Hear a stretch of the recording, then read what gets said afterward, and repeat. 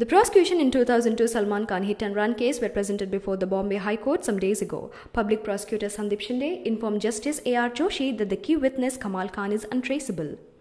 Kamal was required to be examined as a prosecution witness in the Sessions Court. According to reports, as per the Roznama, Kamal, being a British citizen, sought permission to go abroad after appearing in the magistrate's court. Sandeep added that as soon as Kamal got the permission to leave the country, he vanished, when the matter was in the Sessions Court. The police and prosecution could not locate his whereabouts.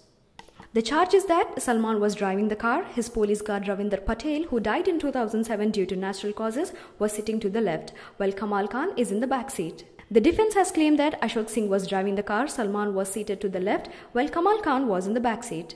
The High Court is currently listening to the appeal put forward by Salman's defense team, challenging the 5-year jail term awarded to the actor by the Sessions Court earlier this year.